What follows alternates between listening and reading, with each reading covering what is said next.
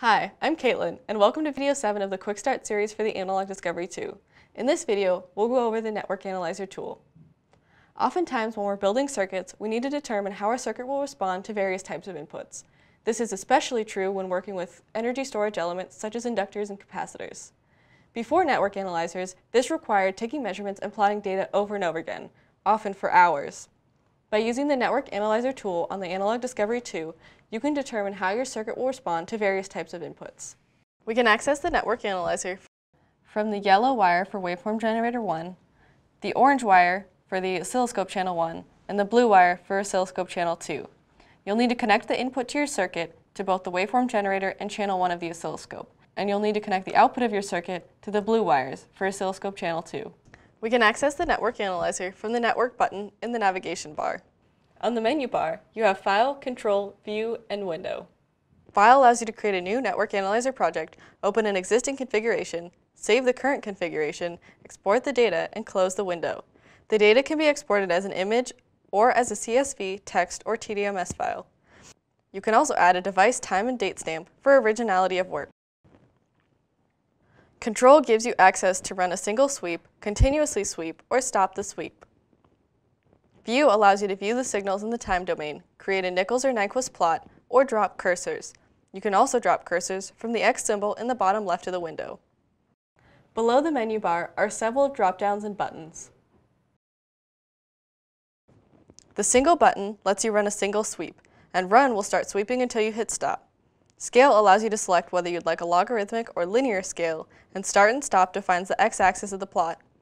You can also choose the number of samples to take. Remember, the more samples you take, the longer it will take to run.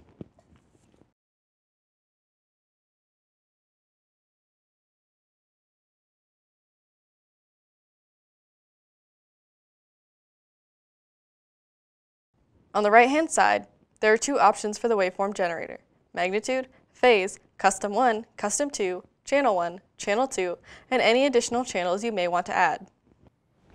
The waveform generator supplies the input to the network analyzer, so if you change the WaveGen settings, you're changing the input to your circuit under test.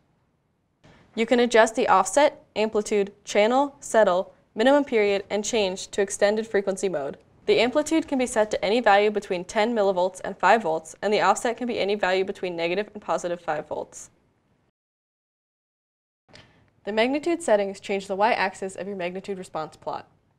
You can change the units and define where the top of the plot starts and the range. You can enter any value between 100 decibels and negative 100 decibels for the top, and any value between 1 and 200 decibels into the range.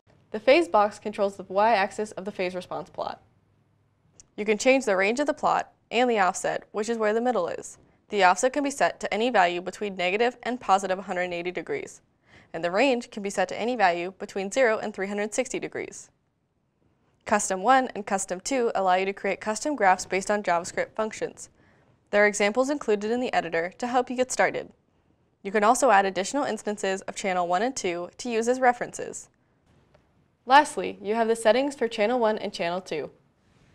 The offset and gain are automatically set by waveforms, but you can edit them if need be. The offset can be any value between positive and negative 25 volts, and the gain can be anything from 0.001 to 1,000 times. If you click on the gear in any of the channels, you can also adjust the color, attenuation, range, name, and label on the channel, or export the data. The last settings are the plot settings. You can access these by clicking on the small gear on the top right-hand side of the plot.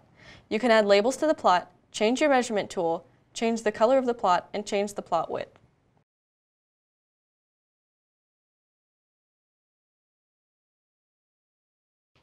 Now that we've gone through the settings, it's time for an example. To demonstrate the network analyzer, I'll need a basic circuit. I'll use a first-order, passive low-pass RC filter. We'll use a 1 microfarad capacitor and a 1 kilo-ohm resistor to build our circuit. We'll connect the positive side of channel 1 to waveform generator 1. We'll connect the positive side of channel 2 to where the resistor and capacitor meet, and we'll connect the negative side of channel 1 and 2 and a ground wire to the negative lead of the capacitor. With everything connected, click Run on the top of the window. Since the settings don't quite fit our circuit, we'll need to adjust those. Enter 10 Hz in the start box and 100 kHz in the stop box. Now we can see all the data we need but we can make it a bit clearer. Enter 10 decibels into the top and 50 into range of the magnitude box. Then enter -45 in the offset and 90 into the range of the phase box. In the amplitude response window, you can see the clear low-pass behavior. As the frequency increases, the gain drops. Now let's use the cursors to learn more about our circuit. If you click on the small X at the bottom left corner of the Network Analyzer window, a cursor will appear on the graph. Click on the small X at the bottom of the red line to drag the cursor to 160 Hz.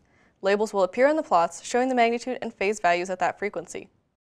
Notice that at 160 Hz, the magnitude of the output has dropped 3 dB below the maximum. This is the cutoff frequency of our circuit. It's also where we achieve an ideal phase shift of -45 or very near to that. After that, the slope appears to decrease at a very nearly linear slope. If we open the cursor window, we can demonstrate that the slope drops 20 dB every decade. Now you know some of the basic functionality of the Network Analyzer. Our next video will cover the Spectrum Analyzer. Please subscribe to stay up to date with Digilent's products and services. Thanks for watching!